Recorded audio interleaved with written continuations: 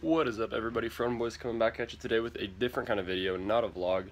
Today we're going to be doing a how-to video on how to install a piggyback ECU. This bike's had one, but it's not been hooked up. I just wanted to get it back from the shop to, just make sure it's running just the same as how I got it. And today we're going to go ahead and show you guys how to install that on the Gixxer 750.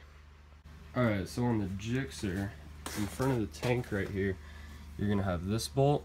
And this bolt you're going to want to take out right here, and then the tank is going to fold up. There's in the back right here underneath the seat, there's going to be a it looks like a coat hanger, but it's straight, that you use to hold up the tank. But I left mine at my dad's house, so you just want to use something to prop the tank up so you have access underneath the tank. So I'll get back to you guys once I'm done with that step. One step that I forgot is you're going to want to remove your rider seat. There's going to be two bolts, one right there and one directly on the other side. So you're going to want to remove your seats, put that somewhere, and then prop up the tank. You go ahead and take out those two bolts right there. So I'll get back to you in a second. So I got my tank propped up with the rear passenger seat right now. And now you can get a look in where the TBIs are and the intake and everything.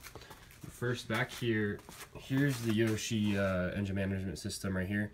It's going to be mounted in the back, and there's going to be a wire that runs all the way up the bike, all the way to right here.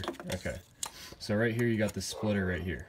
Okay, it's got a lot of prongs in it. I don't know if you can see those, but there's going to be way, I don't know if you're going to be able to see it, but way back down, so let me get my camera in there, down, yeah, right here where my hands are.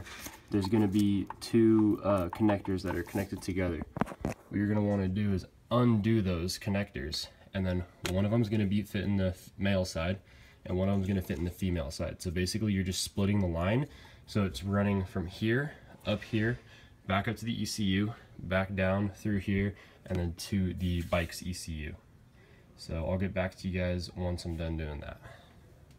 Alright, so I got the wires hooked up, and then if you can see this white one right here, that's also going to be a splitter. So you're going to want to unhook that, and there's another thing in there. But there's how it should look. See, there's one right there, and there's one right there, and they're connecting to their independent wires and running back up there. So there's that one, and it's actually that one right there. Okay, you see that? See those two wires, those two white wires? That is going to be one kind of in the back right towards your bike.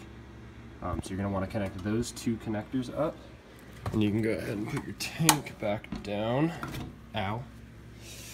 And then you're going to want to come back here, and this is the inline wire right here. Okay, and you're going to notice there's like a little black wire. You're going to want to run that over into your ground. I'm pretty sure a lot of you guys are going to know how to ground this out. So that's that. I have this zip tie on here. I don't know why. I'm going to have to cut that off. But anyway, with the Yosh engine management system, basically it'll tell you if you're running lean or if you're running rich. So what you're going to want to do just to make sure it works, where did I put my key? Well, locate your keys, and you're going to want to turn on your bike to make sure it still works. There we go. And that light was on, but here I got to start the bike. Still a bit cold. I got to let it warm up. You see the lights on telling you that the system is working. And once I let this warm up a little bit, I'll give it a couple of revs, and it'll actually move up to make it richer when you're giving it throttle. So the whole point of this piggyback ECU is that when you're giving it throttle, it's going to make the mixture more rich to give you a bit more power, and then when you're just at idle, it's going to be a little leaner, so you're not using as much gas. So what I'm going to do is I'm going to put my phone over the ECU and then give it some throttle, and you'll see how it gets a lot richer when I'm on the throttle.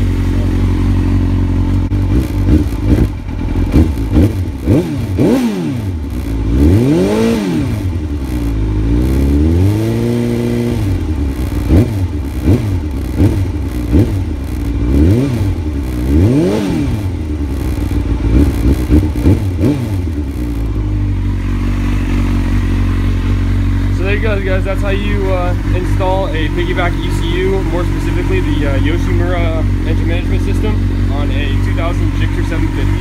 Thank you.